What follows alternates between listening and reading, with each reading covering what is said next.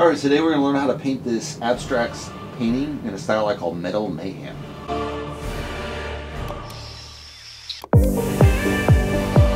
Alright, the question of the day is, who is Vicky Scurry?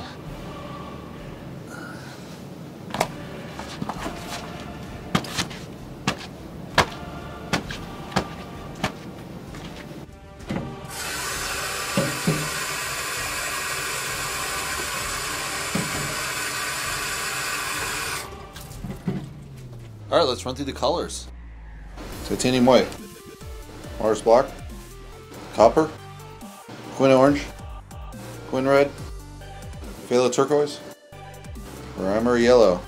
See the party started.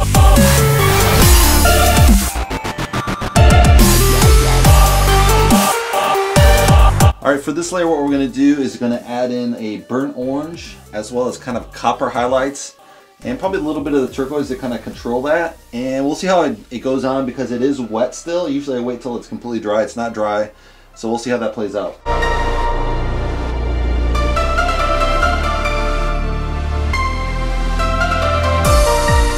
So Vicky Scurry is quite an older artist. I think she got her BA in 1980, I want to say, back in Berkeley, UC Berkeley, and then later she went to an MFA in Wisconsin, and she did quite a lot of different design projects, and then she kind of started her own firm, which is just designing around kind of bridges, walkways, kind of public art displays.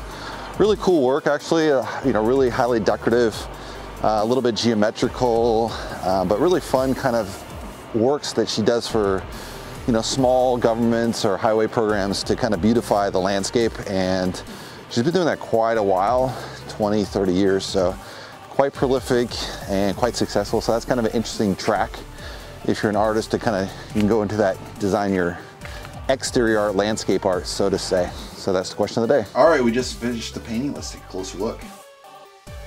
So we have this really nice copper breaking up these streaks from the blue, green, some of the yellows forming kind of a lime green mixed with that blue.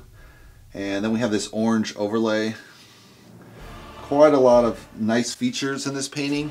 It's really kind of blocky, broken down. It has the best sense of kind of like this really square contrast, which I really wanted, and it really worked successfully in this painting.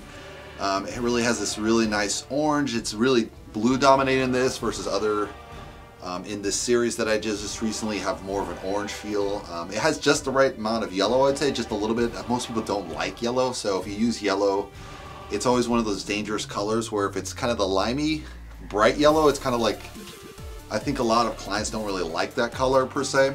I don't mind it, it's fine. I'm an artist, so I like all the colors, but you know, people have their preferences, so you want to be a little bit careful when you mix that color, so to say. But I really like how the colors came together in this, and you know, I was thinking yesterday of doing more layers, but this one in particular, I knew it was done when it was done, and then I'm like, do I want to work the other ones? They're not going to look the same. And so that was a real quandary of what to do coming in today, and then once it dried, they all dried really beautifully. So, you know, sometimes that happens with paintings, they don't look like they look when they're wet, especially with this particular style because I'm mixing gel, so that makes the colors a lot lighter and then they dry darker. So you really have to let those layers dry and get a real sense of what the color is. Once they dry, then it's really hard to put the paint on top and blend it with the one below, so that's a danger, which yesterday I used a lot of mixing. It was still a little bit wet in the blue because the blue dries so slow, right? It's just that particular color dries slow. So I really liked how this turned out. Hopefully you guys like it. Give me a thumbs up. If you want to subscribe, you can subscribe below. And I'll see you in the next painting video. Thanks for watching, guys.